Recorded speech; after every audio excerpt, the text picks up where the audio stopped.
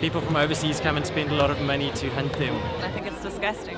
Killing these lions while they have no way of defending themselves, and it's terrible. Tourists pay top dollar to come and cowardly murder drug lions. The fact that we are legalizing it and it's a sporting, it's fun, so we're ashamed of saying no, we couldn't stop it. A global march in more than 60 cities all over the world demanding that canned lion hunting be banned. Killing captive bred lions has become a big money spinner in South Africa, where American and European trophy hunters kill hundreds of these animals every year. Several marches also took place in South Africa today, and Follow the Spoor was fortunate to join the march in Cape Town, where he spoke to Chris Mercer from the campaign against canned hunting. There are two things we're hoping to achieve with this.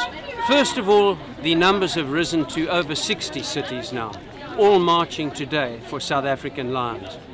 And the reason is that all over the world, decent people realize that wildlife heritage belongs to all of us and should not be commoditized. We also spoke to Fiona Miles, representing Four Paws South Africa at the march. Four Paws is involved because we've been campaigning for lions for many years already, and we're involved because this is now a massive united stand internationally and around the world, a global effort to raise this issue to the governments of the world and to say this has got to end. The size of the canned lion hunting industry in South Africa is vast, with more than 8,000 lions currently in captivity waiting to be killed and exported as trophies.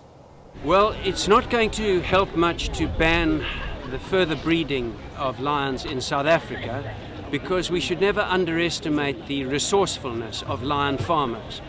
If that happens, the 8,000 lions or so in captivity here will vanish like smoke, and they'll reappear in adjoining countries like Mozambique and Zimbabwe and Namibia, and it will be business as usual for them.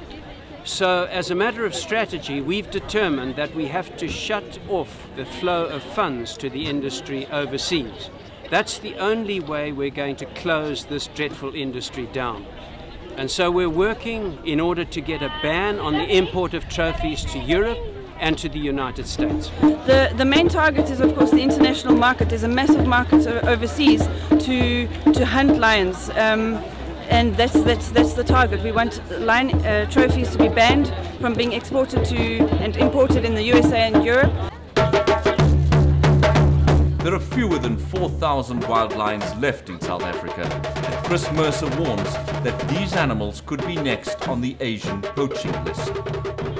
Unfortunately, Chinese traditional medical practitioners prefer the bones of wild lions, which they believe are more potent than the bones of captive bred ones. So there's no doubt that we're going to see a surge in poaching of lions, similar to what we're seeing at the moment with rhino, and that will be solely due to the incredible foolishness of the South African conservation authorities in allowing such a toxic industry to take root and grow. Today's march in Cape Town culminated with the handing over of a memorandum of protest to South African Member of Parliament Mario Oriani Ambrosini. It's now up to the governments of South Africa and the rest of the world to take action and ban the importation of any and all forms of lion hunting trophies and lion bones.